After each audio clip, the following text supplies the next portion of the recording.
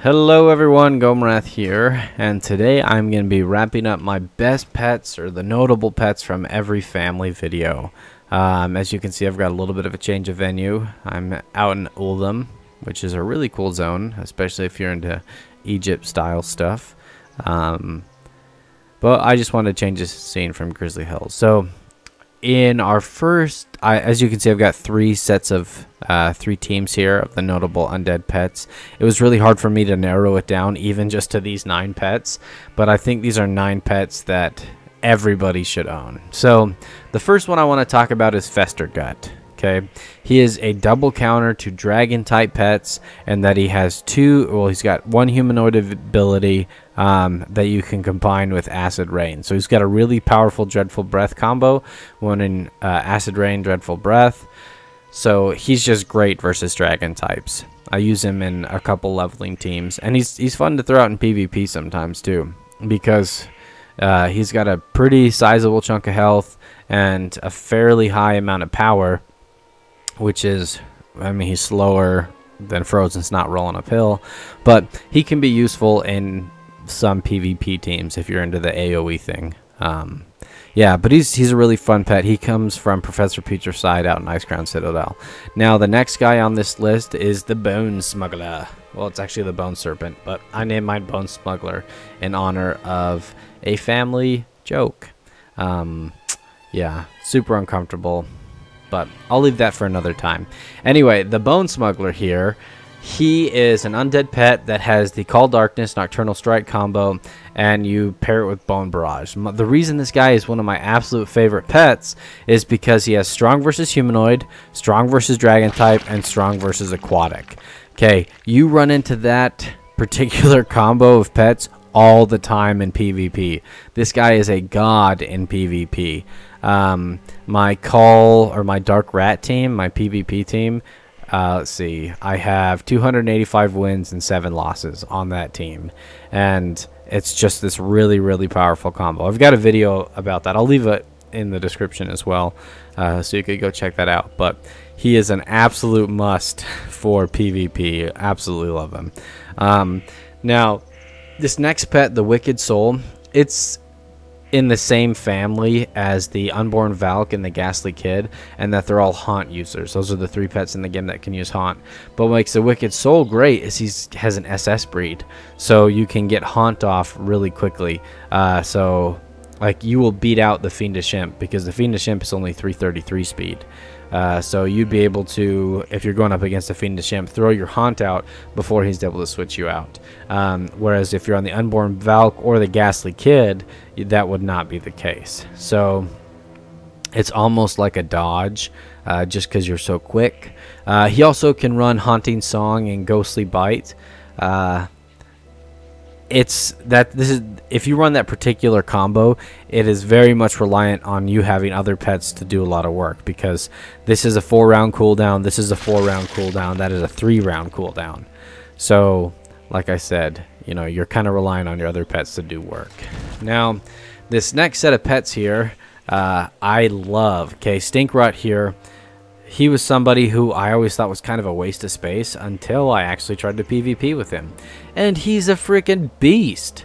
If you have watched my best pets of Raiding with Leashes, I think he's from 3, because he drops from Mount Highjaw, or Highjaw Summit, the raid. Oh my goodness, he is just so survivable. You run Infected Claw, Blood Plague, and Digest Brains, and this guy just lasts forever. He's got, for an undead, oh yeah, it's because he's got a balanced breed. He's not super slow, and that's one problem that most undeads have, is that they got high health, high power, but they're crazy slow. And anyway, he's not that slow.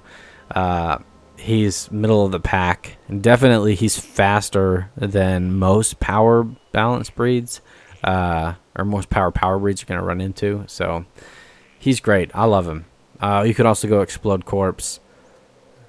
Let's see, infecting the targets, receive 5% of their maximum health as undead damage every round for 4 rounds. So, like, if you use him and you're not going the survivability route, maybe you go like Infected Claw and Rot. But I don't know why you'd want to use Rot on this guy, because he doesn't have any critter type moves.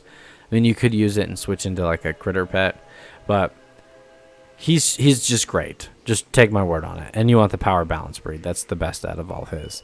Now, the Son of Seath, this is another pet that is really popular, but I don't exactly like using, because his whole moveset is just stay alive forever, stay alive forever.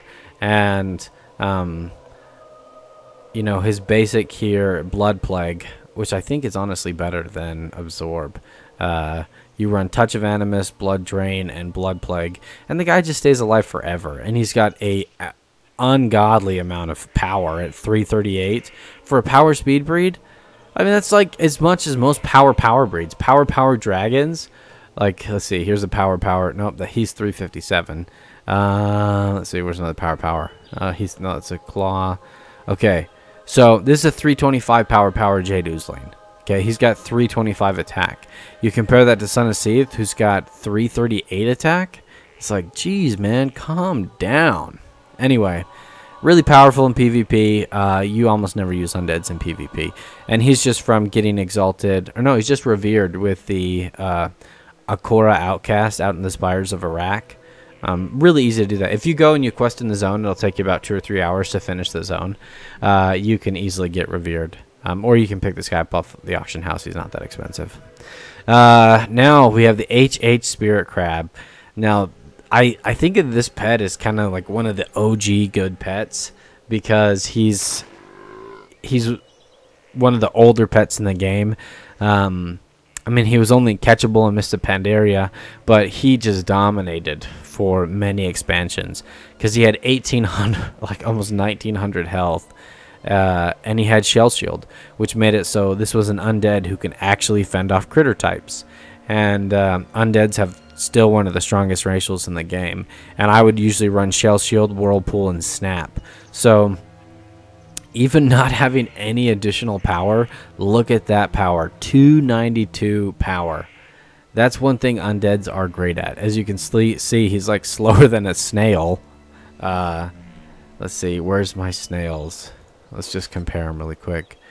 Oh, no, he's the same speed as a snail. Okay, so he is just insanely slow, but he makes up for it in his power and health.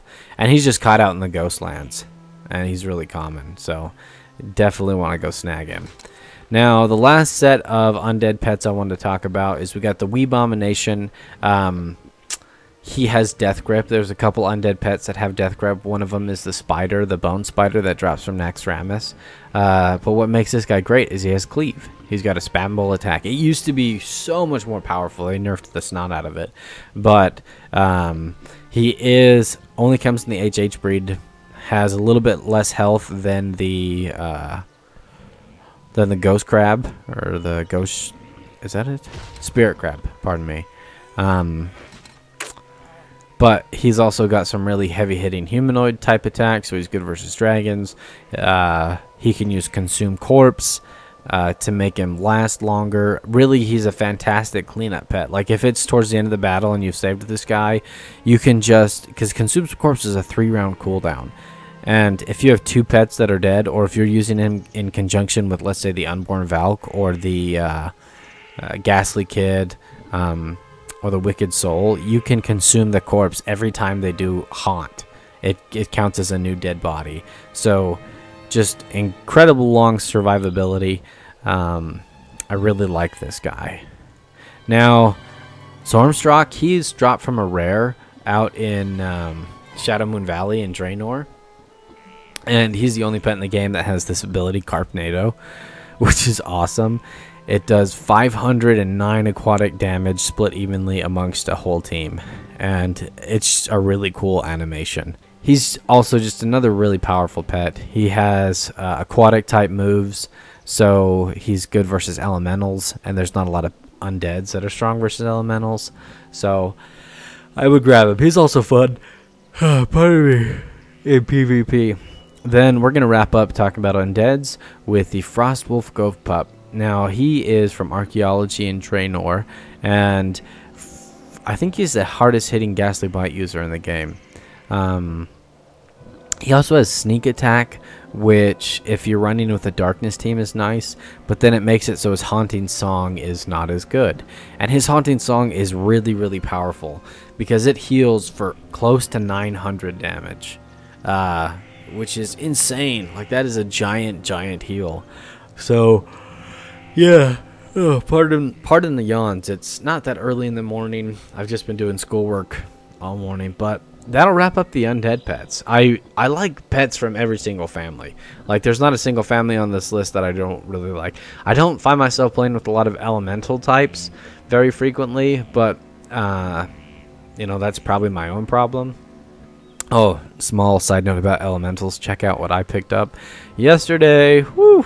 I've got an alt camped out where this guy spawns, Garnia, and I've killed him like a bazillion times and never had anything drop. And anyway, yeah, I killed him yesterday and got it, and I was like, hooray! So he's good for elemental. I didn't include him in my video because I didn't have him at the time. But that'll do it for my best of every family. Please let me know if there's any pets that you feel that I should have included. Any video ideas that you'd like to hear. You know, I'm always open for suggestions, and leave them in the comments below. But it was a pleasure gaming with you guys. Have a great day.